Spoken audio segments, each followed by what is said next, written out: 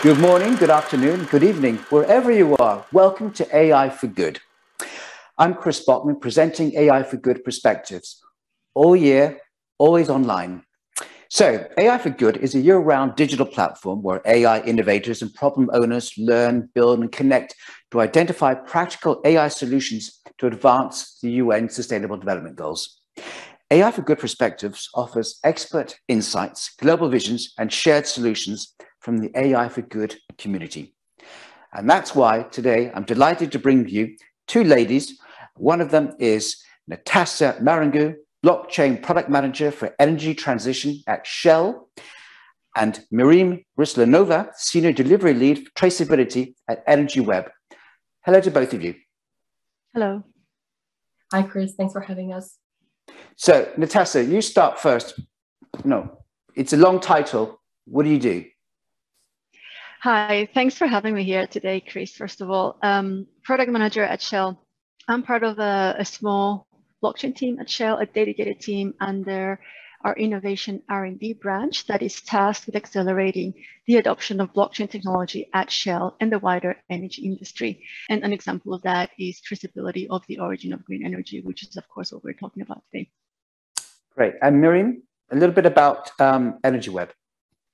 Yeah, thanks, Chris. Hi, everyone. I have the pleasure today to represent Energy Web Foundation, a nonprofit developing publicly accessible blockchain tools for the energy sector. I'm personally responsible for helping energy players like Shell and our other members implement the software solutions within the specific use case of renewable energy traceability and help build applications running on the blockchain. Okay, well, why don't we start with you then? So tell me, we know a lot about blockchains, but in the energy system, what's the role, and has it reached maturity? This was a core question. What is the role of blockchain in the energy system 5 years ago when we just created our foundation? And at the time, we analyzed over 150 use cases. Out of those, there were two major ones where we strongly believe blockchain brings additional value. One is integrating distributed energy resources like batteries, your solar panels, EVs into the grid, and renewable energy traceability. So within the traceability, blockchain is great because it enables verifiable tracking of energy at the entire life cycle and includes these different stakeholders that today don't really have a shared data platform. So this is why within the traceability domain, blockchain is actually reaching its maturity. Great. So at Shell, what does the blockchain mean for you? And you as well, I guess, is absolutely essential in terms of maturity. Thanks for this. Indeed, our blockchain team also exists since 2017. We also started looking very broadly around possible use cases that we could bring within the energy industry. Our focus now is really on supply chains and the energy transition, where we really see blockchain technology as this neutral, industry-wide infrastructure that can enable trusted and seamless exchange of information between supply chain parties. Now, if we look at blockchain technology, specifically in the energy transition, we think there's two ways we can accelerate that. And that, I think, reflects also a little bit what Miriam referred to earlier. First of all, we can make it possible to track sustainable energy and certificates from their origin through every stage and transaction. So we can provide an additional layer of certainty and trust to our customers that the electricity or the hydrogen they're purchasing is really actually from renewable sources. The second way that we think blockchain can play a role in the energy transition, in addition to being a source of trust, is that it's got the potential to transform the way that parties interact across the value chain. And we are moving now to a system where we see a lot more decentralized energy resources connecting to the grid. Blockchain is one of those technologies we think that can bring a more direct engagement between energy producers or prosumers now and consumers. Great. Miriam, if you can take over and tell us as well, and what's the link with Shell? Yeah, sure. Just to build on top of what Natasha has mentioned, we at Energy Web truly believe and we're convinced that decentralized tech like blockchain is really fit for the job to incorporate all these millions and millions and millions of devices that we're seeing enter the energy sector, as well as different users, and have this trust, this audit trail to incentivize clean energy consumption and reward this type of behavior. When it comes to the link with Shell, Shell has been a long-standing partner for Energy Web since at the very beginning, basically. And we, as a core of our mission, we really depend on the power of crowd innovation, where Shell is taking a really active participation too. So, for example, for this specific project on renewable energy traceability, we used an already existing tool that we've been working before and cooperated with Shell to build on top and bring the solution into life. Thank you. So, maybe you can pick up here, Natasha. Mm-hmm. What's important as we talk about renewable, as we talk about the environmental impact, is the proof of concept. Great question. What we see today is that energy consumers are starting to consider the environmental impact of their electricity consumption, many of them pledging to be 100% renewable. Now, under the current system, the way companies can do that is look at their consumption on a monthly or even an annual basis and buy the equivalent number of green certificates. But this does not guarantee that there is enough green electricity at the exact times when these companies consume energy. So there's two major implications from this kind of setup. One is that this doesn't provide an accurate carbon footprint of the company. The second big implication of this temporal mismatch is that there's no accurate price signals for clean energy producers. So at Shell, we're convinced that the current system should and will evolve eventually to address this by moving towards higher granularity. And we want to be able to help our customers prepare for this future. And by providing insights to our customers about their true electricity consumption at any moment, this proof of concept helps to start a conversation on how to achieve real decarbonization. So, Miriam, tell me a little bit about what you're doing. And again, your side as well, how you get into the proof of concept, or what we call POC. All right. So recognizing this growing need for 24/7 renewable energy tracking and matching, Energy Web and Shell partnered together in this first proof of concept to test the technical and business feasibility of blockchain in the 24/7 use case. And I'm going to be referring to 24/7 a lot. So let's establish that 24/7 means tracking renewable energy on a granular level. So in this first proof of concept, we decided to include several participants in the Netherlands to build a digital platform running on the blockchain or Energy Web chain that includes 5 major steps. First one is registration of generators and consumers and anchoring their identities on the blockchain. Second is actually collecting the consumption and generation data. And for this proof of concept, we used historical data for 3 months. Once the data was actually collected, we stamped it with the origin information and attributes, and have this audit trail on the blockchain to ensure that we can track the entire life cycle of every energy unit here. After this step, there is a matching of consumption and generation. And for this proof of concept, we used the 30-minute interval, which was the minimum interval available for the use case.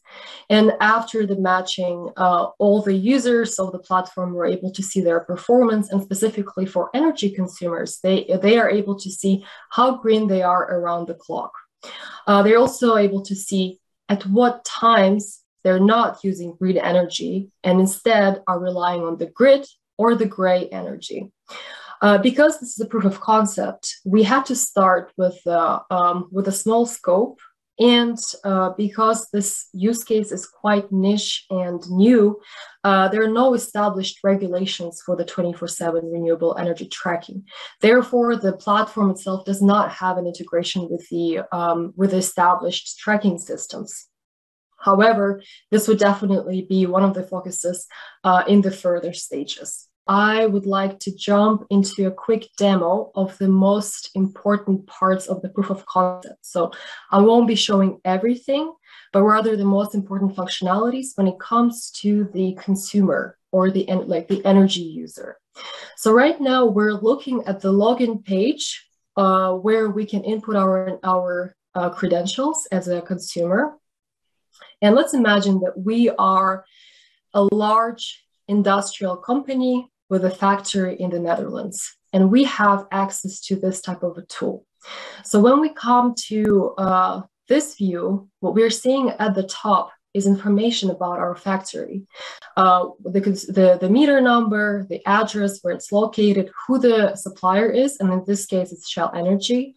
And the most interesting information here is what is the target for us when it comes to sourcing carbon-free energy per 30 minutes. So in our case, it's a little over than 4,000 kilowatt hours. Another important piece of information is what are the favored generators in our generation mix. So where do we want to source the energy from? And in the case of Consumer S, we have 3 solar farms and a wind farm as our preferred generation assets. Miriam, to mention here that we have used real production data for these proof of concepts. This is not dummy data, but it is, of course, anonymized. So the information you see here is actually not the actual reality in terms of addresses, etc. Yeah, that's a great addition, Natasa. Thanks. And for example, for the proof of concept, we assume that the consumer chose solar panels that are closest to their factory for the highest efficiency. And that's what guided the choice for the preferred assets. So to understand how green we are around the clock, we can also change the time frame here. As I mentioned before, for the POC, we actually used 3 months, so starting from April and finishing in June. But for now, let's look at it 1 day at a time to understand what was happening with our consumption. So to do that, we're looking at the consumer profile in this part of the page. And what this essentially shows us is what is our consumption in total per 30 minutes on the 1st May of 2021, and where the consumption is coming from. So gray bars indicate the grid or gray electricity mix. The blue one is from wind farm, and the shades of orange are from the solar panels. And as expected, at night and in the early hours of the day, there is no sun, so hence there is no solar generation. And the majority of the energy is coming from the grid. So we are using gray electricity, whose origin we cannot trace. Then once the sun is rising, we're seeing inclusion of the solar energy. And in this case, for example, the majority is coming from the solar farm M. And again, towards the end of the day, we're seeing again the pattern repeat with the grid and wind energy being more prevalent. And here on the horizontal line, we see our target, so how much green energy or carbon-free energy we want to source per 30 minutes. And you see that quite a few times in the day, we're actually not meeting this target. Now, if we wanted to look at a bigger time frame, so let's say we want to look at 1 month, we see the pattern pretty much appearing here, where during the days we have the peaks of solar energy, specifically from solar farm M, and closer to the night we have wind farm coming in, and we also see the pattern of us using more grid energy as compared to the carbon-free energy. And I know this view seems a little bit congested because there's a lot of data points on this graph, so we can actually increase the interval to daily to see how the performance looks on the daily interval. So when we look back at the right-hand side of the tool, we're also seeing the summary performance for the month. And what we see here is that 63% of our energy is actually coming from the grid. And the rest, so 21% from the wind farm, 11% from solar farm M, and 6% from the other two solar farms. And we can see the statistics for our entire energy consumption underneath. So what can you do with this information? Why does it even matter? So with a tool like that, you're really able to dissect where the energy is coming from, and you're seeing a more accurate carbon footprint of your energy consumption. So you really know what is the shade of your energy consumption. That's one. Two, you can actually act on this information. So for instance, if we look at the daily pattern here, we see that there's a lot more a reliance on the grid in the later times of the day. So maybe it makes sense to throw in another generation asset into the mix, for example, like a biomass producer. It might make sense to invest in a storage facility. And so with this type of information, you as an energy consumer can act and be more sustainable, not just on paper, but in the reality. Thanks, Miriam. And because it's AI for Good in the ITU, the crucial question is, this is all open sourcing? The underlying technology used for the proof of concept relies on a toolkit that's publicly available. So any company interested in the 24/7 toolkit can use it, build on top of it, and couple it with other tools like AI. The blockchain itself also public. So over to you, Natasha. You've just seen from that experiment we saw on screen. Tell me about the collaboration and, of course, what AI has to play in all this. Sure. Thanks. That's an excellent question. What comes next for us is finding a customer that wants to pilot with us so that we can get to the next stages of this solution. And with a big focus on data automation, data integration, and synchronization actually with the wider energy system. We're looking also at the option of certifying the origin of green hydrogen production on the blockchain using this same solution. And your question on AI and how can that actually now complement what we're doing, I think that's an excellent question, because what we've done so far is really a very small first step to provide those trusted insights. Now that we know, we can act on those insights. And I think this is where AI can really play a very important role. On the consumption side, I think we could see us using AI to identify those structural gaps in the temporal mismatch to inform procurement strategies or enable or activate, if you will, demand load shifting, etc. But also on the supply side, we can use AI to inform decisions on how to get to 100% green energy for better temporal spatial matching. Where do we build what assets, what clean energy types to be able to deliver the energy where it's needed at the time it's needed, but also looking at the wider energy system level. AI will allow us to better integrate and utilize decentralized energy resources, optimizing grid balancing services, dispatching surplus to storage, just to name a few of the opportunities. So really ultimately here is about energy optimization and orchestration at large scale. And that's where blockchain can really benefit from AI to provide that optimization. Great. So Natasha Maringu, the blockchain product manager over at Shell, and Miriam Rislanova with Energy Web, both of you talking about blockchains, AI, and how it can help with the energy transition, and of course, the UN's goals of getting towards the Sustainable Development Goals, and of course, open sourcing for all this. Early days, fascinating discussion. We'll hear much more about this, of course, in the coming months. So I'm Chris Bockman. Thank you for that interesting discussion. Stay tuned. We have much more from AI for Good all year, and of course, always online. See you soon.